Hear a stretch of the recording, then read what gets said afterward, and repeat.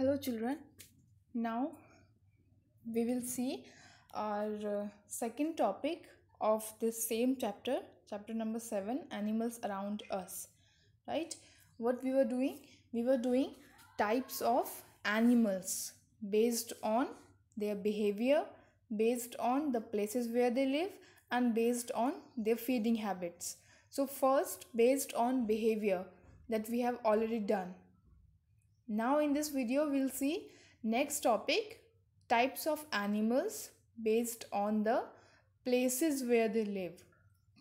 So let's see. Some animals live on land, some live in the air, some in the water, and some live on land and in water, both.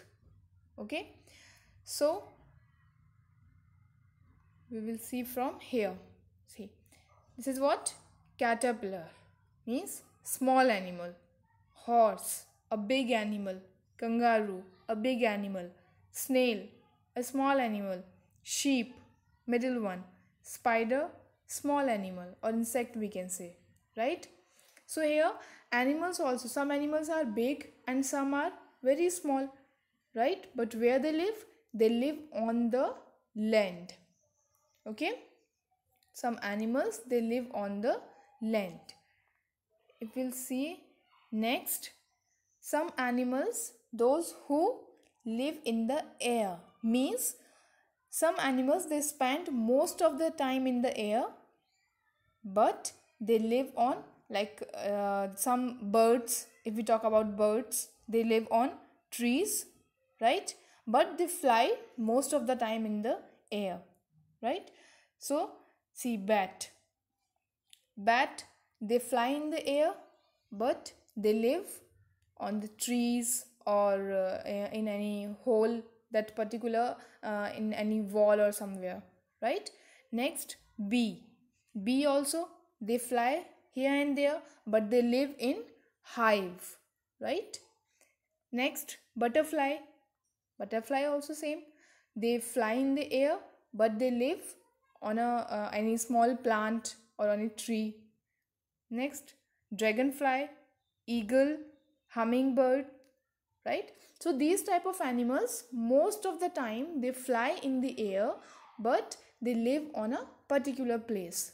Like some live on trees, some live on small plants, right? If we talk about next, some animals, they live in the water. In the water, dolphin, fish, jellyfish, orca, sea otter, sea star or starfish. See, as we can see that in water, some very big fishes are there, big animals are there, and some are very small, just same as some animals who live on land, right? On land also there are some animals who are very big and some animals who are very small. So same thing happens here also in the water. Some animals, water animals, are very big, like whale, right? Like shark, they are very big fishes. But on other hand, some fishes are very small. Like here we can see, this is sea fish, a starfish, right? So this type of animals, they live in the water and they are called water animals. See, this is jellyfish. Next, some animals, those who live both land and water, on the land and in the water. What they are called? They are called amphibians. Okay, remember this point. Animals who live on both land and water, they are called amphibians. Okay, some examples. See here, this is frog, salamander, toad. These type of animals, they can live on the land and next moment they can live in water also, right? See here, frog and toad, they are looking like same, But in these two types of, or we can say these are the species. See, we were talking about species now. In like I have given you example, some dogs are very big and some dogs are very small.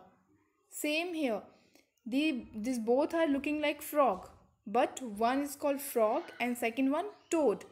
So difference is, in frog they have big or long legs, right, and they have very smooth skin.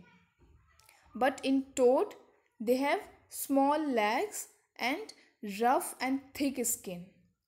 Okay, so these are the differences between frog and toad.